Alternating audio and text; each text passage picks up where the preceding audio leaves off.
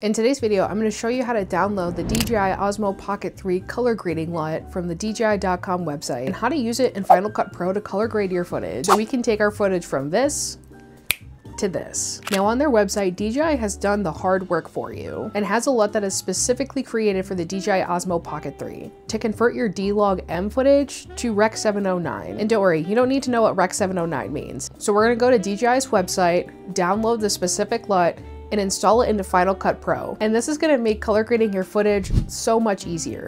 The first thing that you wanna do is go to your browser and search DJI DMLog LUT. And one of the first results should be the DJI.com official website. And I'm going to select the DJI LUT official download page right here. And from here, you're gonna see various DJI cameras. And what we're gonna wanna do is we're gonna scroll down to the handheld section and select DJI Osmo Pocket 3 D-Log-M to Rec 709 LUT. Click download, and now you have the option to download for Mac or Windows. Final Cut Pro is an Apple exclusive video editor, so we want to select Mac and then hit download. Now we're going to open up Final Cut Pro and create a new project. You'll want to make sure that you have whatever footage you're planning to use ready to go in Final Cut Pro to color grade. After we've brought our footage down into our timeline, we're going to add a custom LUT. On the Effects tab, in the search bar located at the bottom right corner, search Custom LUT, then click and drag Custom LUT onto your footage. Now you'll see in the top right hand corner under the effects, we've added a custom LUT.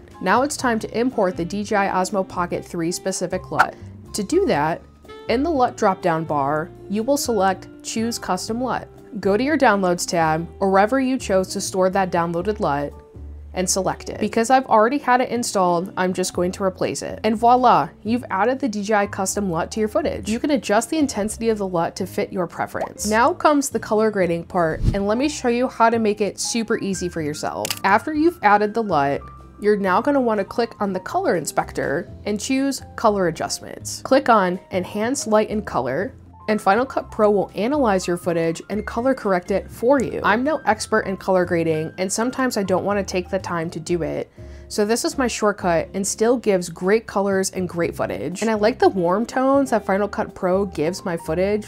So for me, we're good to go. Do note that the lighting that you're using can impact your footage and color grading experience. In this footage, I'm using a small key light on my right-hand side and sitting in front of my window on my left-hand side, which provides light on both sides of my face. With the provided LUT from DJI for the Osmo Pocket 3, you can easily color grade your footage with Final Cut Pro with just a few clicks of a button. And if this video helped you out, be sure to hit the subscribe button for more tips and tricks with the Osmo Pocket 3 in the future, and I'll catch you in the next one.